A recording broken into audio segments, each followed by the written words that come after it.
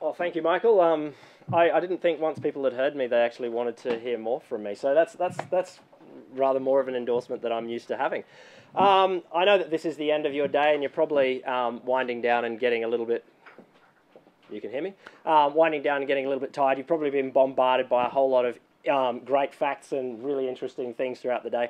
So what I'll try and do is just try and keep it light, but also try and keep it as relevant as I possibly can, so that what I can talk to you about in terms of social media is something that might be useful for you going forward into the back to your day-to-day jobs. So the first question I just wanted to ask is, who here has a Facebook account for personal use? So we're getting quite a lot of you, not all of you, but lots of you. Who's got a Twitter account for personal use?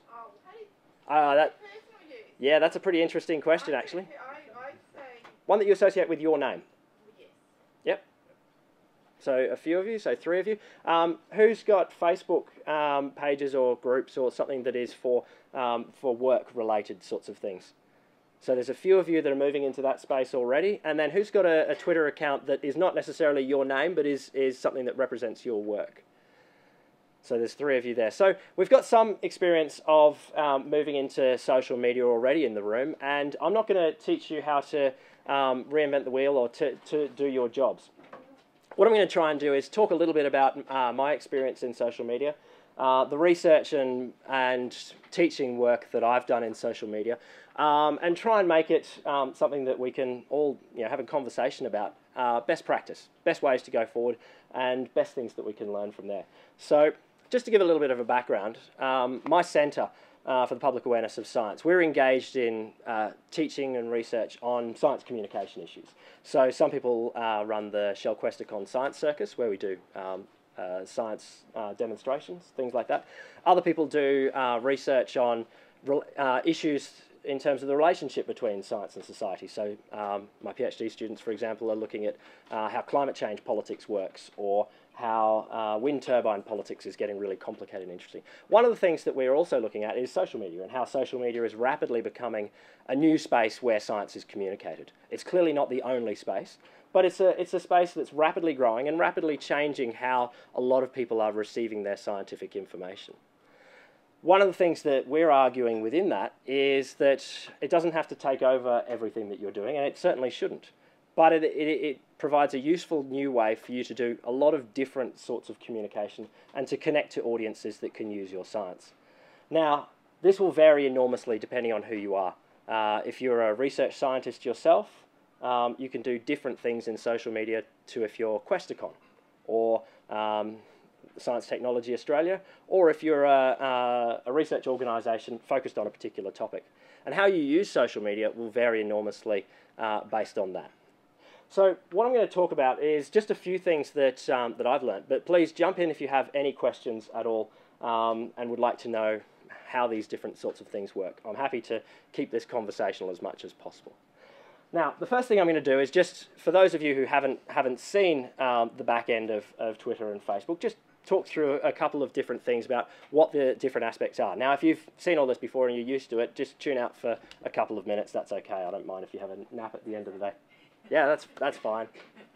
Okay, so Mel very graciously, because I forgot my password, or maybe because my Twitter feed's probably not as polite as Mel's Twitter feed, has put up the Twitter feed here for ANU research skills that you run, don't you, Mel?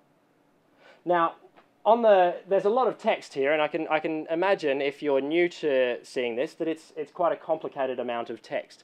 And it's quite difficult to parse all that to try and gather meaning. But what I'll do is just show you some of the base bits of Twitter and try and get a feel for how they work. On the right-hand side are the tweets. The tweets are the major bit of what's going on in Twitter. Now, tweets are tiny bits of text. They're a little bit smaller than is possible in an SMS. But it's that sort of amount. You might send a text message to your partner or your kids or something like that. A tweet is roughly the same sort of amount. But you can, within that tweet, put out a link to something else that explains a lot more detail. So we'll see here, this is a tweet from the Conversation website, which is, for those of you who don't know, it's a daily news website that does a lot of science and academic writing. The tweet here says, from the conversation, and this is their Twitter handle, which is their unique identifier. What could be cuter than crayfish, the 90-plus creatures who call them home? Now, what we've got here is the name of the person who wrote. So the person who wrote that article also has a Twitter account. So they have linked to another Twitter account just here using the @ symbol. So like the Conversation EDU has put out that tweet, and this is Dr. Susan Lawler has written that article. And they've also mentioned the university that she's from, which is La Trobe, that has a Twitter account. And that there, as Natasha mentioned before, is the link to the article. Now, it's a shortened link. Obviously, the actual link would be theconversation.com/something, something, something, which is, you know, using the word crayfish. This is a shortened link so that it's not using up as many characters in the tweet. Characters are a very precious resource when you've only got 140 of them. There's not very much you can say, so reducing the length of anything is an important thing to do. Any questions on what is a tweet there? Michael, are you happy with it so far? I'm with you this far. With me this far? Okay, so if one has decided I'm going to jump in and use my Twitter account to start composing a tweet, you can go to the Twitter webpage here, which is twitter.com. It's kind of easy to remember. And Melanie's getting nervous right now. You can go over to this window here that says compose new tweet. It's expanded just here. It's showing that you've got 140 characters to go. So what should we say in here that Melanie really wouldn't like? So this is tweeting from the ANU Research Skills account. Melanie's getting very nervous right now. Now here's an important thing. Melanie's getting very nervous because a tweet is basically a press release. A lot of people might ignore it. A lot of people don't care.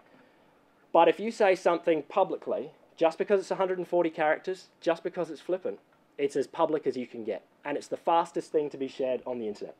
A tiny bit of text is the fastest thing people can pass around. So, mostly, 99.9% of tweets are innocuous. They're replied to, they give a bit of information. Mostly, you have trouble trying to get people to pay attention to them. If you have a great one that people pay a lot of attention to, that can be wonderful. But you do have to be careful. If you are sending out a tweet, and this is why Melanie is nervous, that is factually incorrect, that is lies, that is any other thing that you really wouldn't want to associate with your brand, it will go out faster than anything else. So that's why people are often quite nervous about sending out a tweet. Now, I'll just quickly write one in here so we've got an example here. Dr. Willow Zap, which happens to be my account for some reason. I got Twitter when I was reading a lot of comics, I think, a few years ago. Is delivering... Is wearing red pants. I was actually going to say something factual. I mean, that's factual, I know. Right, I was being inflammatory. Right. Well, it's delivering Stimulating. a moderately Interesting. stimulating. Now, unfortunately, can anyone spell? I can. Eightley Valley. 8, we need an I in there. Eightley. Really tricky typing on. I'm blaming someone else's tools here. Mod 8. I'm not really stimulated. You obviously have more stimulation too. She's just waiting for him to just break things. This is really embarrassing. I don't know what. Is blushing, I think we just say now. Moderately stimulating presentation on Twitter basics. You'll notice while I typed Twitter there, this little window popped up here suggesting maybe I want to link to another account. In this moment, I don't think there's any purpose to link to Twitter AU. It doesn't really add anything to there. But I might link to Science Technology on Twitter for the wonderful science. So you can put an @ symbol there. What's STA again? Science AU. Thank you. Science Sorry, I had a blank for a minute. Yeah, we all have blanks. Now, I don't want to click enter just because I'm not sure what enter does at that point. So what I've said is just a little boring factual tweet that just gives a little bit of factual information. Now, what might be useful right now is for me to get a link to the program so that people who are interested in finding out more about what's going on and putting that link in there. You could just copy that from the text at the top of the browser. And after that, you can hit tweet. I won't, Melanie. Oh, you want me to? Well, I'm not saying I want you to, but don't do it. I've got permission. Do it, Will. No, once Do you've it, got do it. permission, then you've got to act. Otherwise, people think you're, I don't know, something like that. And so there you'll see it's appeared up there on the screen.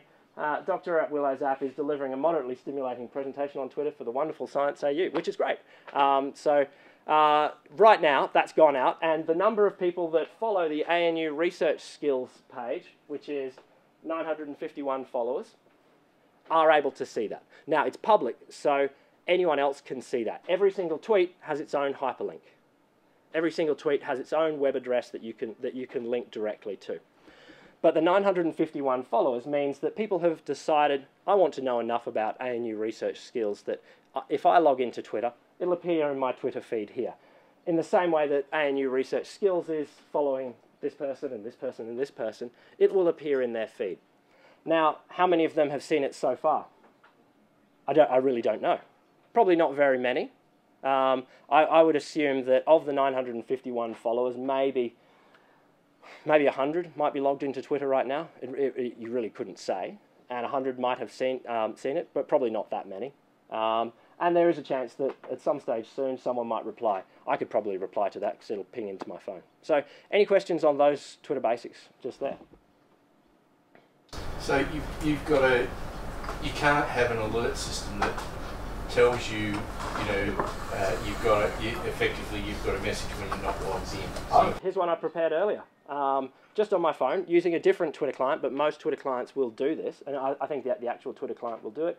Whenever I get mentioned, it pops up on my phone. It ends up feeling a little bit like a text message. It's just using a different system, but it pops up on my phone, so I can see that tweet just there, and I'll reply to it saying, it's terrible watching someone actually type into a phone while they're delivering a presentation, so I won't do that. I've awkwardly typed enough so far, but that tweet has popped up into my feed straight away, which is one of the important things to do. If you are, you don't necessarily have to be following all your feed the whole time, but knowing when someone mentions you is a really useful thing. It could be to mention your science, to mention something great that you've done, or as Natasha mentioned before, it could be to mention how awful you are.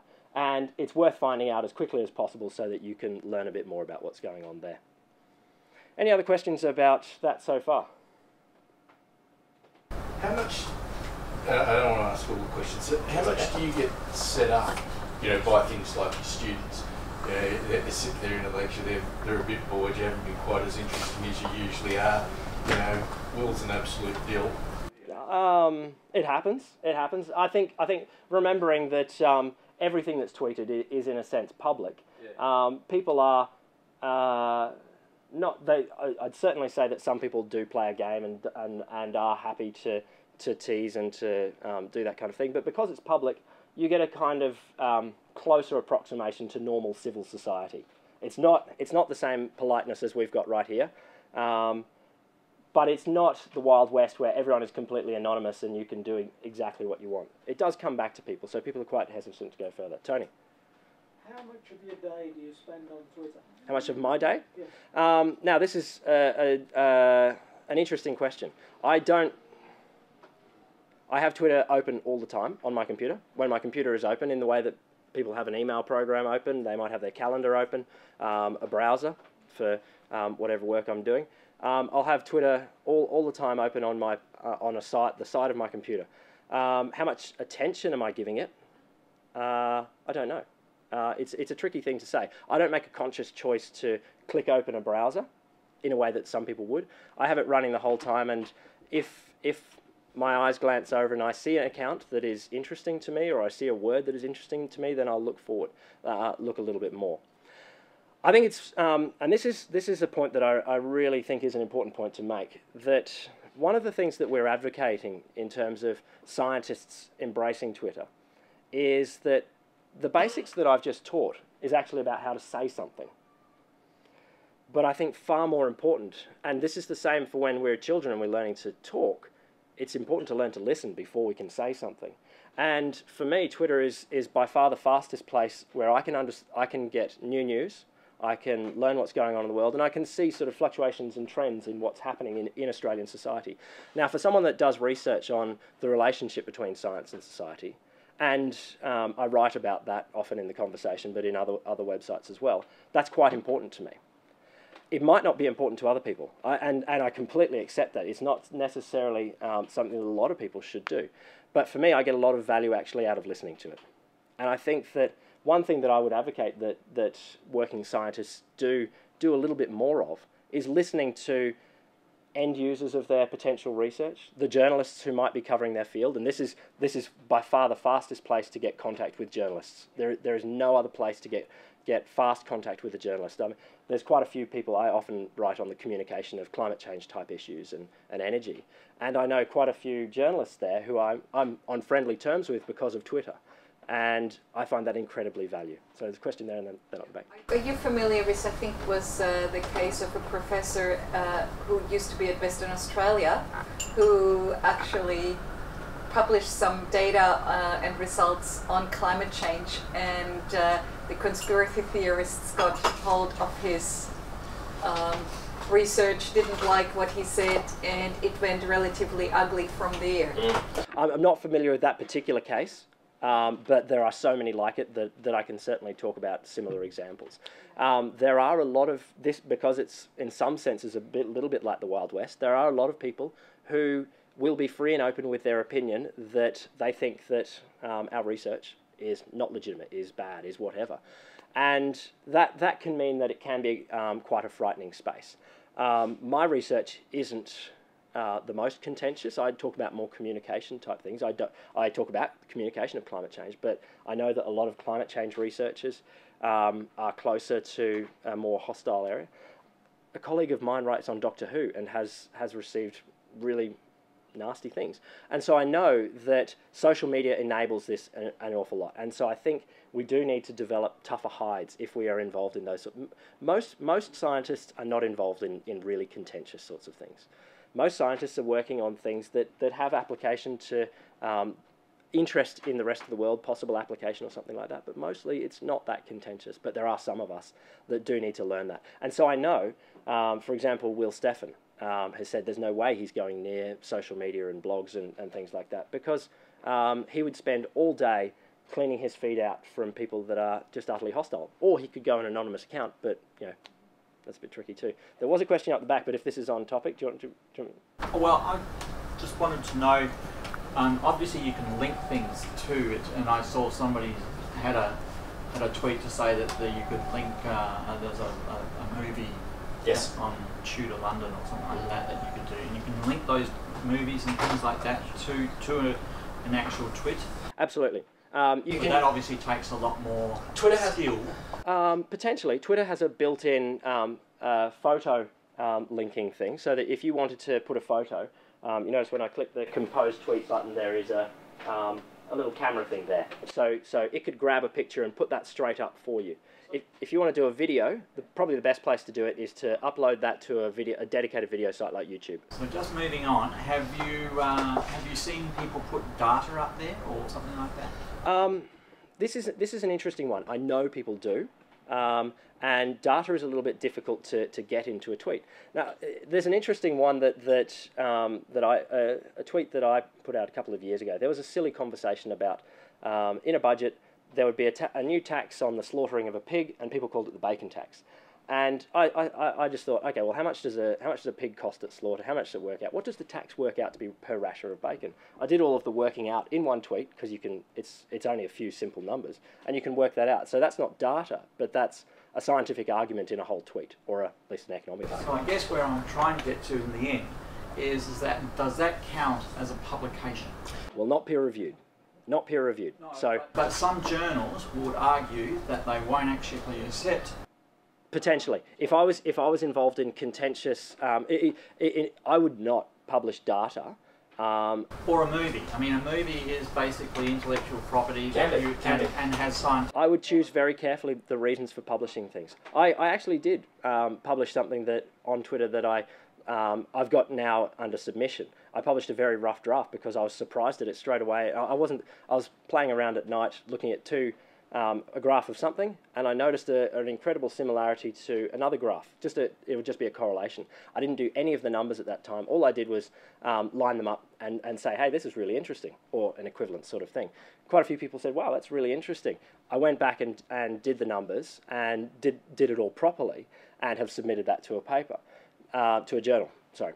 Now, would a journal say that I published that before? I don't think so, because I didn't publish actually rigorous data. All I had done is show two graphs right next to each other and suggest, well, that's a potentially interesting correlation. It's certainly a dumb thing to do if you want to keep all of your research back until it's been properly peer reviewed. It was just that it surprised me so much right then, and I hadn't been thinking of doing research in that space at all, that I thought, oh, I'll get it out there and get a response to it straight away. You had a question out the back? Our constitution is laying out quite clearly who can speak on behalf of our association. So running anything like Twitter or Facebook through our website. And should there be any contentious issues popping up in the debate, do you have any recommendations for monitoring, dealing with? Well, the first recommendation I'd say, and this is something I was briefly talking to Melanie before, there's a tendency amongst a lot of organisations to associate social media with youth. I don't believe that's true at all, but there is some idea that people that are good at social media are young. Now, I think we should turn that around incredibly. If we think of Twitter as the modern press release, that's all that it is. Would you put the youngest person in the office, the work experience kid, in charge of your Twitter feed? I really don't think so. I would be putting the CEO or whoever's in charge of marketing, or someone who is quite senior and understands all of the messages, and to keep responsibility for messaging on social media, or at least setting the tone for what the message is at quite a senior level. Now, in terms of monitoring what's going on, you can certainly set up, like Natasha was mentioning before, in Google, you can set up things to notice when you're mentioned. Similarly in Facebook, you can notice when you're mentioned there. A lot of these tools are building that in now for you, because they know that a lot of brands all around the world are very interested in knowing what the conversation is about them. Coca-Cola is obviously investing lots of money in finding out what the conversation is about them, and Twitter is happy to try and facilitate that. So you can set up searches, you can obviously get notifications when you are expressly mentioned, and that's quite a valuable thing to do, and I'd very much recommend it. It helps, even if you're still at the listening phase, I think it's a really important thing to do, to know what people are talking about you. I think the point Sabine is making, though, is she's concerned that that anyone can tweet under the handle of the organisation, and that's not true, is it? An authorised person to use the Science AU hashtag. I mean, what will happen is you'll send out a tweet, then other people will respond, especially if it's contentious. So it's very hard to control. You can't control the conversation, but you can control what you say in the first place. Yeah. But you've got to accept that, once you're out there, you start a conversation that you have no control over at all. And if you're concerned about that, you shouldn't do it in the first place. Yeah. But no one else can tweet on your handle. No, unless they've got your password. You granted them authorisation to do so. Yeah. But I was also concerned, say, if somebody's putting up something or replies to something, and journalists pick things up fairly quickly, then that they might misinterpret it as something coming from our association. But it's journalists understand it. It's all right. Journalists are quite good, but they do make mistakes, and there are a lot of people, either for fun or for political gain, pretending to be other people on Twitter. Common ones are fake versions of politicians. So there's a lot of Tony Abbott accounts and a lot of fake Tony Abbott accounts. Most of them are glaringly obvious. The clever ones actually can be quite tricky about it, and I have seen high-level working journalists retweeting a fake account, and that's for a journalist that's a massive faux pas. That's not getting a verified understanding of what they're passing on as true knowledge. It does happen. It can happen. It's probably unlikely to happen in a research space, although there will be people out there who are, for example, if you are involved in climate research, there are trolls that are attempting to fake climate research and play the other foot. So it is something to pay attention to, but I wouldn't be too concerned about it. But it does point to another very important question. When you decide to tweet, if you decide to tweet on a particularly contentious issue, so we use it often, frankly, as a press release, because it is the fastest way to get to a journalist. So when the new cabinet was announced and there was no named science minister, we tweeted pretty much instantaneously and gained a lot of coverage from that. If you decide to do it, you are then going to spark something off which may well become a story, and you've got to make sure you want that story. That story is actually in your interests. So, you know, it's not just a nice little chit-chat. Yes. If it's anything contentious about something that's current, it will turn into a story, and you've started that. Particularly, and this is talking on Katrina's example here, if you're tweeting from an organisational or a peak body perspective, you know, that working journalists are interested in STA's position on various science-related issues. They're far less interested, in my opinion, on those sorts of things, but occasionally moderately interested. So working journalists would ignore 99% of what I tweet, but they do accept, and I think this is an important point to make, that for a lot of scientists, there is a blend between being working scientists and having key knowledge about a specific area, and also being human. A good friend of mine on Twitter is a cancer scientist who definitely comments on a number of aspects of the research space. Obviously, he knows a lot about cancer research, but also about NHMRC funding and similar issues like that. But he's also tweeting about the cricket right now. And I think that's okay, depending on what you want to do. He's happy to show a bit of personality to fit in with the tone of what the rest of society is doing. And then, and this is an advantage, to fit in with the tone and if there is a moment when the conversation turns to cancer, and I doubt that cricket and cancer have a great overlap, he's there and ready. He's the person that people will turn to if that's what they want. Do you have any other questions? I've sort of covered lots of Twitter basics. Are there any? I think one of the other things to worry, not worry about, but pay attention to is, as Natasha was mentioning, when things go wrong, and it can happen quite accidentally. And I think paying attention to that, and this is like PR, apologising for offence. I just this afternoon made a mistake on Twitter. I used a word I shouldn't have done.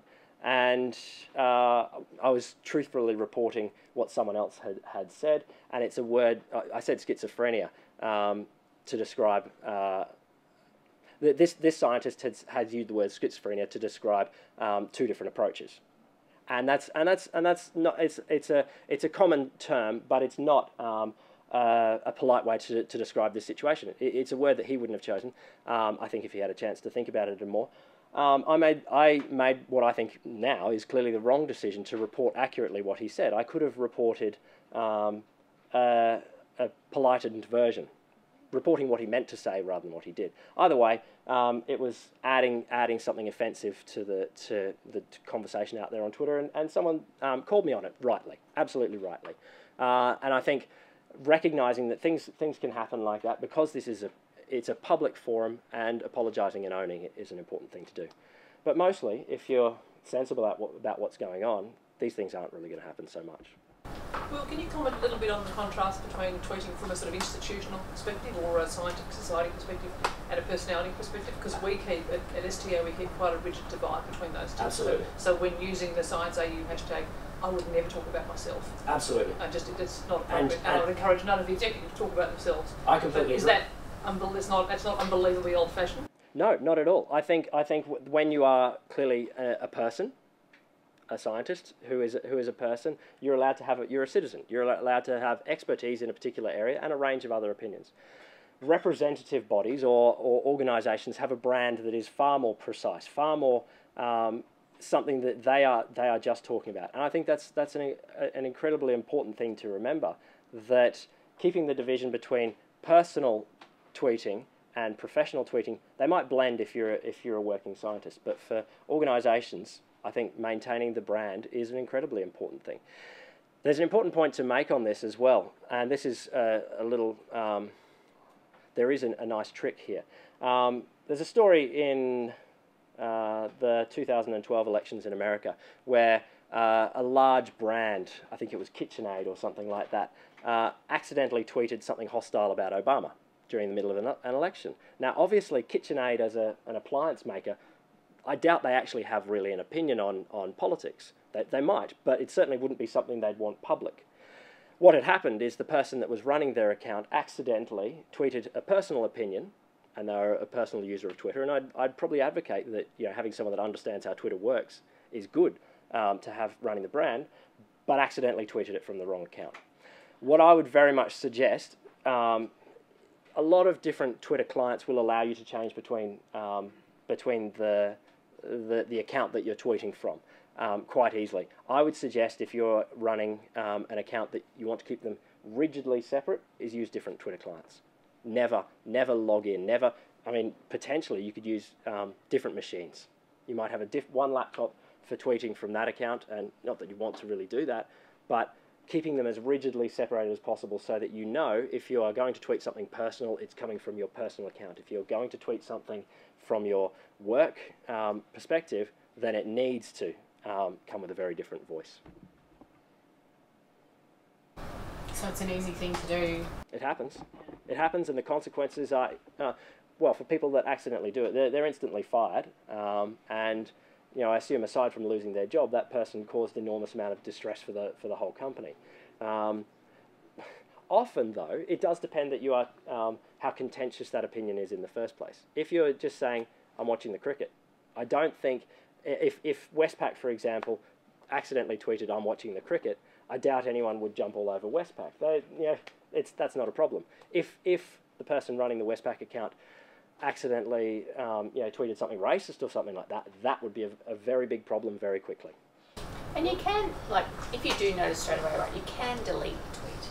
You can. But you can't really. You say you can't, but it has gone from your feed, it has gone from other people's feed, right? If you technically, you kind of can. In the sense that you can remove it from appearing in people's feeds. Yeah. But you aren't deleting it from the web, in the sense that if they've got the exact link, then it stays out there. That's published, and that will be out there.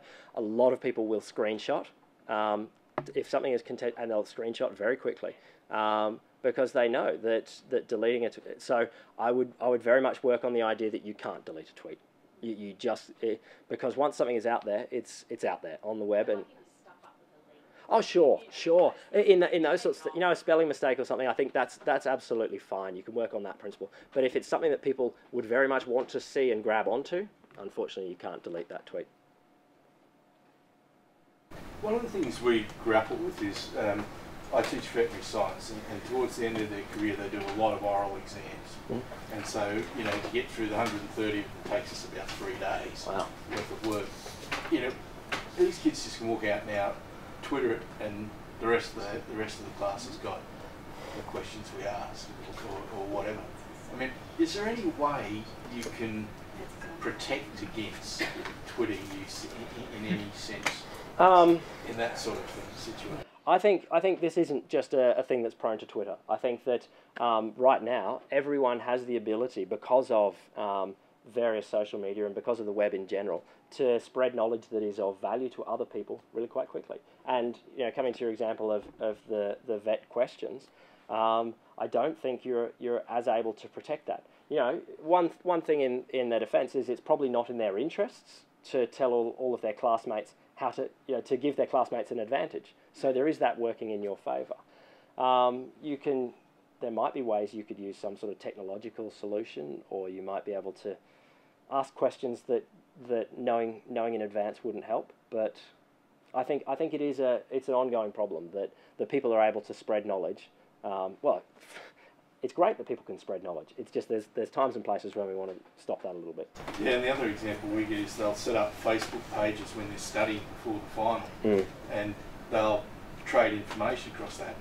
And you're correcting the exam, and you see the same wrong information 3 times. Because they didn't get it right. So whoever posted it, got it totally wrong. And I think in that sense, we have to teach in that context. We have to teach with that knowledge. It's something that I remember from school, where a teacher would say, you might be cheating off someone. You don't know that they've got the right answer. It doesn't really advantage you unless you know they've got the right answer. And I think letting students know that sharing something on Facebook will notice when it appears in an essay or something over and over again, but also if it's wrong, will fool you. All right. Right. That's it, Will. The show's on.